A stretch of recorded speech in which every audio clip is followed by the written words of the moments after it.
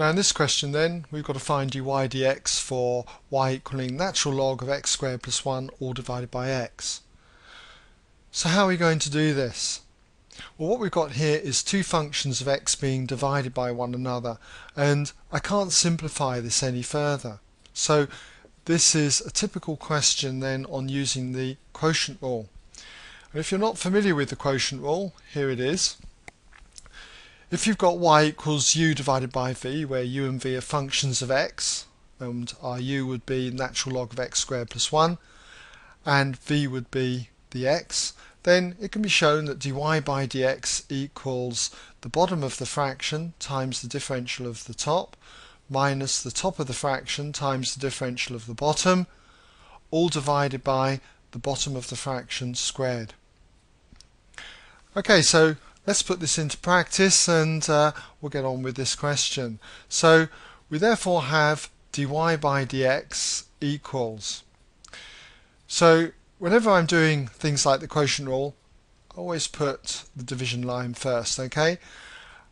And if we start by taking the bottom of the fraction, which is x, we need to multiply it by the differential of the top of the fraction. Now, to differentiate, the natural log of x would be 1 over x. But because this is a composite function, x squared plus 1, we have to use the chain rule. And if you're not familiar with this, I've got some examples on my website. Just look under the chain rule in the tutorial section, and you should find I've done, as I say, some examples on differentiating natural log functions. Now, if we're using the chain rule, I would nominate x squared plus 1 to be t. So I have the differential of the natural log of t, which would be 1 over t.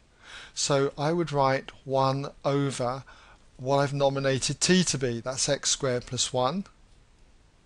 Okay, put that in brackets. Now you have to multiply this by dt by dx. In other words, I need to differentiate x squared plus 1 with respect to x.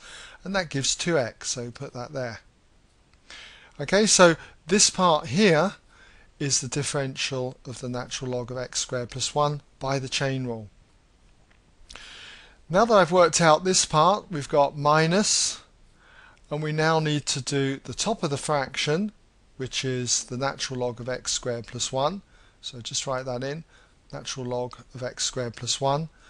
Put this in brackets, and now we need to multiply it by the differential of the bottom part of the fraction, the denominator. So if you differentiate x with respect to x, you get 1.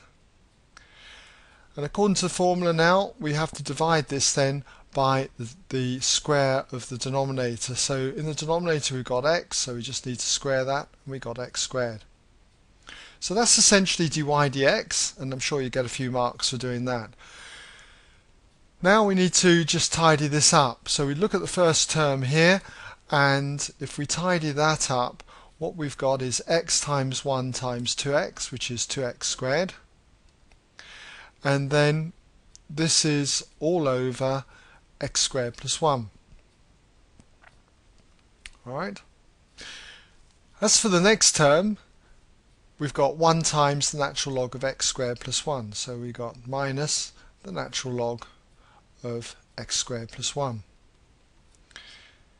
And all of this is over x squared. So we'll put that all over x squared.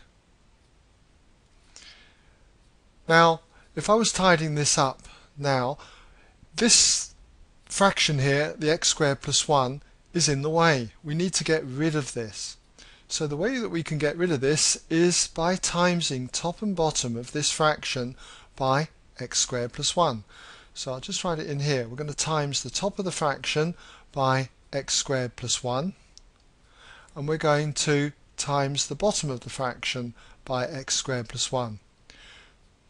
Doing this, x squared plus 1 over x squared plus 1, these two cancel one another out, which is just like timesing by 1. So it's not going to alter the value of this fraction, it's just going to alter the appearance of it. So if we multiply the first term on the top with x squared plus 1, then what we're going to get is just 2x squared. because those x squared plus 1's would get cancelled out. Now we go on to this term and multiply it by x squared plus 1, and we get minus x squared plus 1 being multiplied by the natural log of x squared plus 1. And don't fall for the mistake of saying that it's this x squared plus 1 that you multiply by x squared plus 1, giving you x squared plus 1 all squared. The x squared plus 1 goes out the front. Okay, this is a function.